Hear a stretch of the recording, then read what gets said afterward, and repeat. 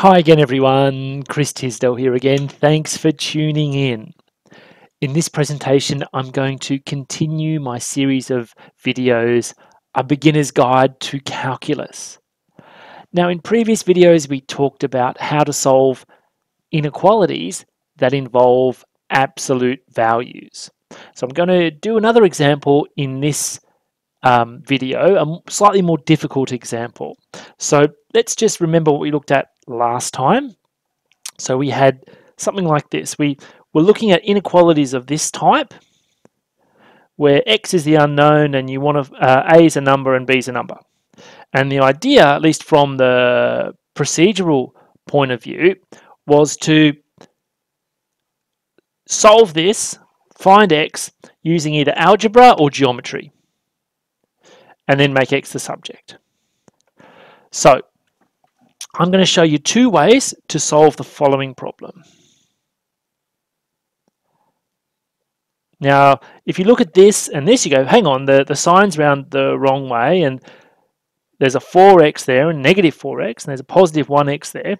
How do we manage this away? Okay, well,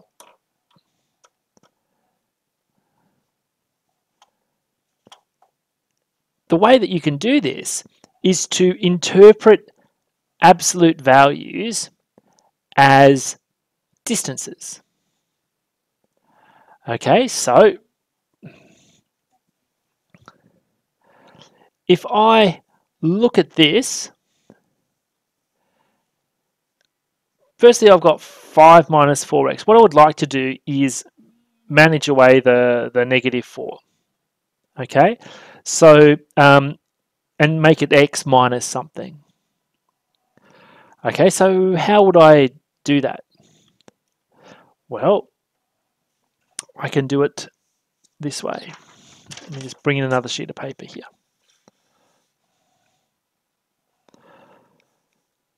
Firstly, I can write this as 4x minus 5 is greater than 2. And because the distance from 5 to 4x is the same as the distance from 4x to 5. Okay, the distance between me and you is the same as the distance between you and me. Okay, so in this example, let's write it in this way, and then we'll manage away the 4. Okay, so divide everything by 4. So 2 divided by 4 will give you a half. So now you can see this is kind of like what we had up here. All right, so what does this mean? This means we're looking for the x points that are greater than 1/2 of a unit away from the number 5 on 4. Okay, we're looking for those x values that are greater than 1/2 a unit away from 5 on 4. Okay, so I can actually draw this on the number line, draw the solution on the number line now, and see how we go.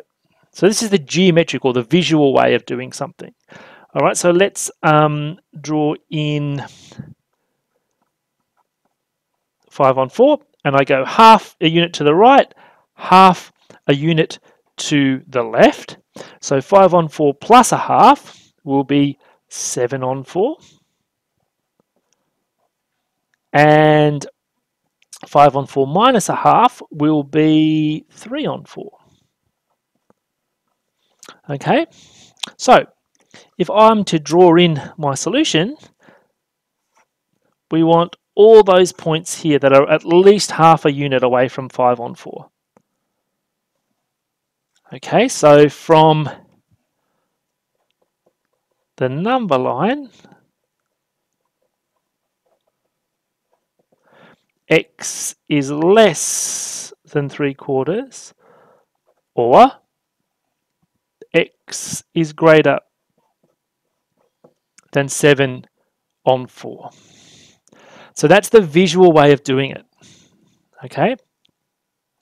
Now, what about the algebraic way of doing it? Well, it's still good to do this for the algebraic way, but let's actually look at this. Basically, what we do is we start with this. We write down exactly what's here without the absolute value signs. Then we write down the same thing and then change the two signs here. Okay, so that's the algebraic way of doing let's look at the algebraic way of doing it. Okay, so let's start here. Now, the tricky way about this, if this was a less than sign here, you could combine what we're doing, but we can't. So we need to form sort of two lines of attack here. So we have 5x minus 4 greater than 2. 4x minus 5 greater than 2, or 4x minus 5 less than negative 2. Okay, that's how you do it. So you solve these two inequalities separately, and then that'll give you two intervals, and they should be the same intervals that we got up here. Okay, so let's try that. So if I add 4 to both sides, I get 4x is greater than 7. So let's add 5 to both sides here. 4x is less than negative 2 plus 5, which is 3. So now we just divide everything by positive 4.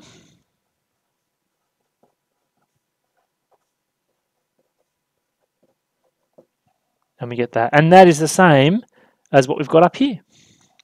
Okay, so let's just highlight that.